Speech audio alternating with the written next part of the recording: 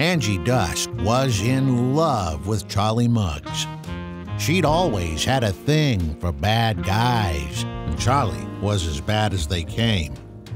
She was working out of Brenda Allen's whorehouse when he caught her eye. The rest, as they say, history. Charlie had been called up by Jack Dragna to begin expanding the Mafia's drug business into Long Beach, but he soon became obsessed with building his own empire and began spending less and less time with Angie. The less she saw of him, the more desperate she became. Until one day, Muggs had had enough. He walked out and threatened to kill her if she ever bothered him again. Devastated, she began seeing Dee DiCaprio instead. He was a poor replacement for Charlie, but Dee wasn't complaining. Muggs was a liability, and his usefulness had come to an end.